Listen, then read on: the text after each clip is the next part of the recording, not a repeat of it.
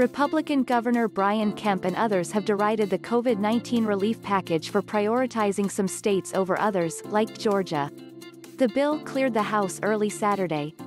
Photo courtesy of the architect of the Capitol, Washington, the U.S. House on a nearly party-line vote passed President Joe Biden's $1.9 trillion pandemic aid package early Saturday, in a rush to both boost COVID-19 vaccine funding and get legislation to the president's desk before unemployment benefits expire in mid-March. The package, dubbed the American Rescue Plan, passed 219 to 212. It includes a gradual increase in the federal minimum wage to $15 an hour, despite a ruling on Thursday by the Senate parliamentarian that the wage hike does not comply with Senate budget rules. Whether the pay increase survives in the Senate is yet to be seen. 2 House Democrats voted against the bill, and every Republican opposed it. Georgia's delegation voted along party lines. The Biden Bailout Bill is a partisan wish list that puts the Democrats' agenda before hardworking Americans and students.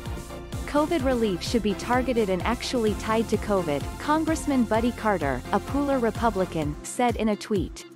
Congresswoman Carolyn Bourdeaux, a Suwanee Democrat, praised the aid packed into the measure, like increased vaccine distribution and help for families and businesses.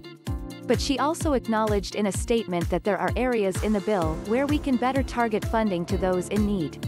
As the Senate proceeds with this legislation, I will continue working to ensure that we are addressing the serious threat of COVID-19 while being a responsible steward of taxpayer dollars, Bourdeaux said.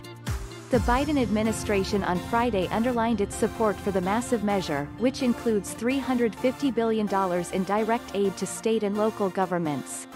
Georgia would receive $4.6 billion and local governments would see about $2.4 billion. The bill would allow the administration to execute its plan to change the course of the COVID-19 pandemic, the administration said in a statement.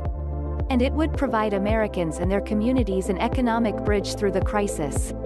But Republican Governor Brian Kemp and others have derided the proposal for prioritizing some states over others, like Georgia. The federal government is borrowing money that our kids and grandkids will have to pay back for decades to come, with the lion's share of the funds sent to bail out states like California and New York. State Representative Jodi Lott, the governor's floor leader, told her colleagues Friday while urging them to publicly oppose the proposal. The bill would also provide direct checks of $1,400 to Americans in certain income brackets, extend unemployment benefits and food programs, and continue pauses on rental evictions. Since the pandemic, more than 8 million people have slipped into poverty, according to a study by Columbia University.